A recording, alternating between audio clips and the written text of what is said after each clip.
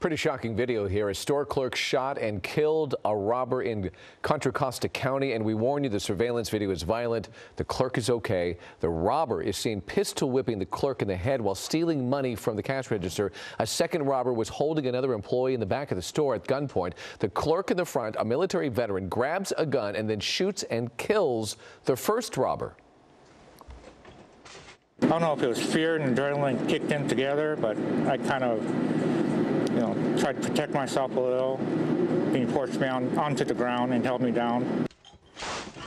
Mark says that he and his coworker are lucky to be alive. The second robber is still on the lam. Hello, I'm Mark Brown. Click the ABC7 logo to subscribe to our Eyewitness News YouTube channel.